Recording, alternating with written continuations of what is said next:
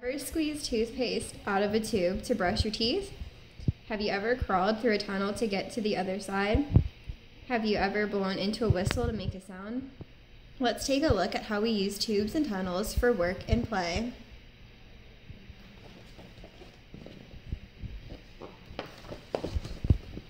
When we are thirsty, we can use a tube like a drinking straw to sip our milk. A glass is a tube we use to hold the milk. When we drink a glass of milk, we put our hands around the glass and sip the milk through the straw.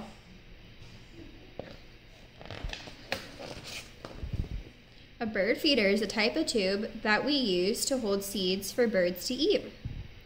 Seeds are loaded into the top of the bird feeder here, and birds eat the seeds from the holes in the bottom here.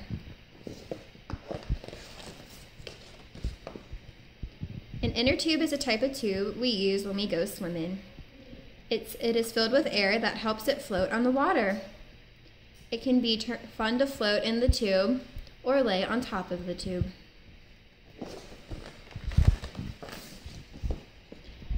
A snorkel is a type of tube that helps us breathe under the water. When we swim with a snorkel, the air enters into a tube from above the water, and we breathe into the air through our mouth below the water. Above, below.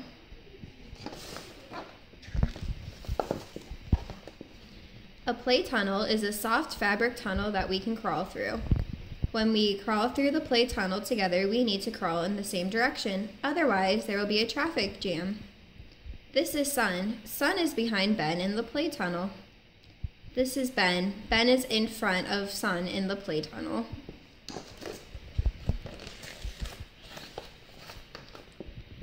Ants make their homes by digging tunnels under the ground. The tunnels protect them from the weather and other animals.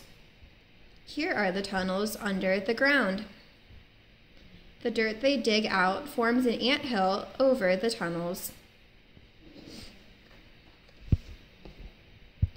A garden hose is a long, flexible tube that helps us get water to the place where we need it. The children use a hose to wash their red wagon. The child standing far away turns on the spigot, and water travels through the hose. The child who is near fills the bucket with soapy water. Saxophone is a type of tube that we can blow air through to create music. If you want to play a saxophone, you first blow air into the mouthpiece. The air travels down the long tube or body of the saxophone. Then music rises up into the air from the saxophone's bell or opening.